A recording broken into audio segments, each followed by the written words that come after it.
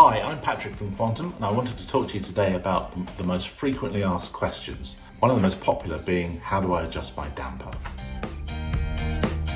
Before we start, I wanted to talk to you about the various parts of the damper.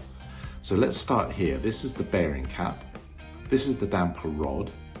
This part is the bump rubber. Here we have the eyelet base.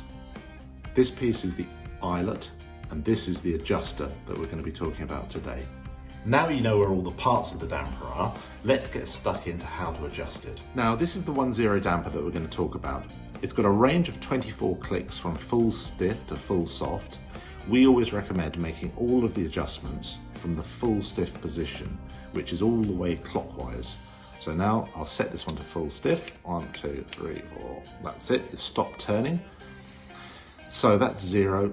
For instance, if we were going to set this one to -6, there we'd go 6 clicks from here. So let's go 1, 2, 3, 4, 5, 6. Now the range is 24, as I've said before, but some of the dampers may have more than 24 clicks. But really there's no point in going past 24, as the linearity of the needle is very poor after that and the flow rate change is very small. So just to round up, always make your settings from full stiff all the way clockwise. Anti-clockwise is softer and the range is 24.